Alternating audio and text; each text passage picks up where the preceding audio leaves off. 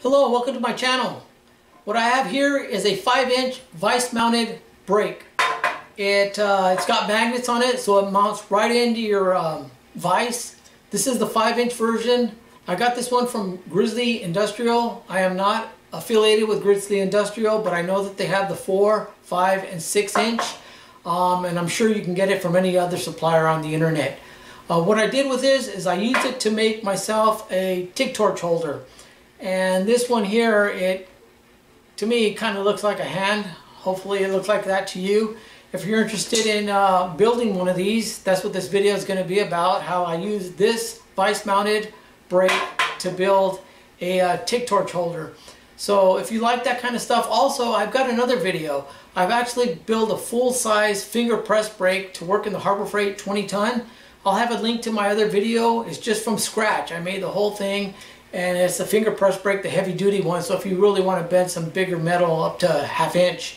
So if you like the video, give it a thumbs up. I hope you would consider subscribing to my channel. And if you're interested, I'm going to go ahead and start with the build. I hope you enjoy the video. I'm going to start off with the fingers first because those are the easiest. I'm using 1/2 by 1/16 wall tubing. Just bend it to whatever angle you want your fingers to be. And there's the 3 angles I chose. There they're just set on top of each other in the proximate area where I want them to sit.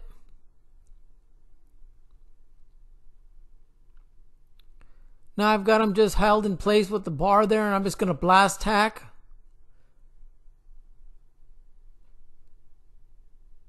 It's going to be temporary tacks.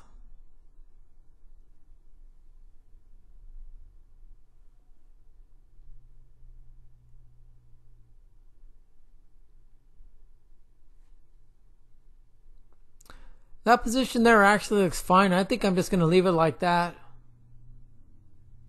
Now for the index finger. The index finger, of course, has got to be angled, and the part where the nail goes, where your fingernail is, that part's going to, of course, have to be a little bit longer because it's got to cradle the torch. And that's what I settled for right there. It's just a tack. I can move that index finger up and down if I need to adjust it.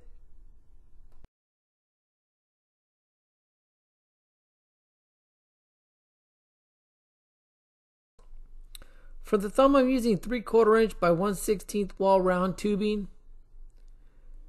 And there I got the first bend made.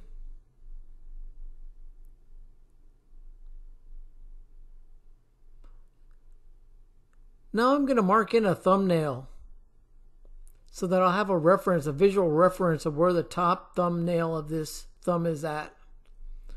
Now I'm going to put this thumb into the vise. And I'm going to put it about 1/4 of a turn to the right. Not quite 1/4 of a turn, not quite 90 degrees, but almost 1/4 of a turn to the right. And I'm going to go ahead and clamp it down, put a kink in there.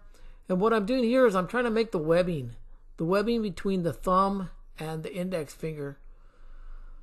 So I'll crunch down, kink it, put the pipe up, or put the tubing up a little bit, clamp down, kink it. What you're trying to do is get that U shape that's between the thumb and the index finger, what I'm called the webbing.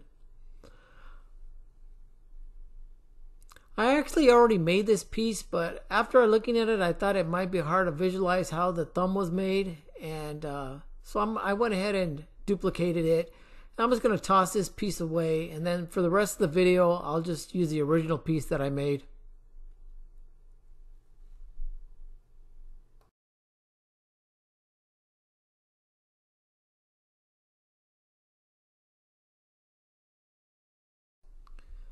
Okay, now that the U-shaped webbing is all completed, I'm going to work on that tip of the thumb where the thumbnail is at. It's a little bit wide and needs to be a little proportional to the rest of the fingers. So I take the brake out and I'm just going to work with the regular vise jaws. And I'm going to put the thumb in the jaws, thumbnail up. And we're just going to narrow that up a little bit.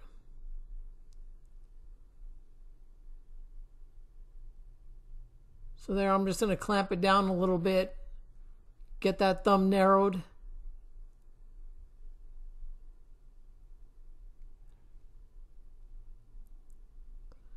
And there it is. It's narrowed up just a little bit. And now we'll just cut a little bit off the bottom, right underneath where the fingernail would be. And we'll just take about a 45 off of there. And that should make it look a little more proportional to the rest of the 1/2 inch fingers.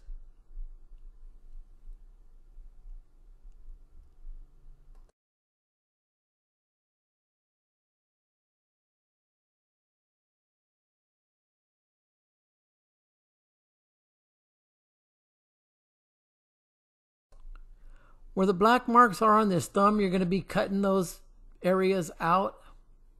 And now I just got to figure out where I want to place this thumb in relation to the fingers. You can see there I very carefully notched out an area of the tubing on that thumb webbing. And then I'm just going to place it where I want to in relation to the fingers. And then I'll just do a final weld.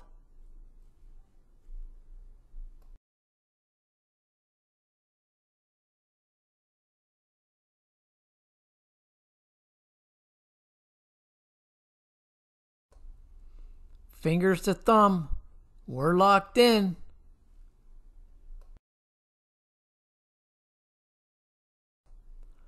I'm going to mount mine to a post, but it can also be mounted to a magnet or a C-clamp or whatever you want to mount it to.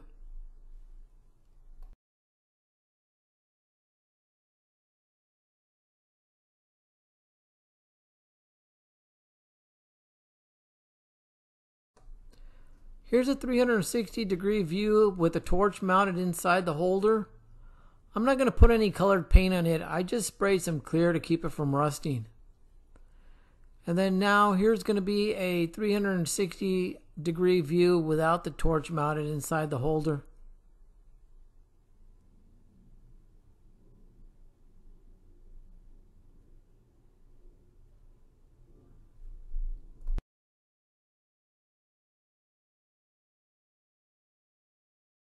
That's it for the Tig Torch holder.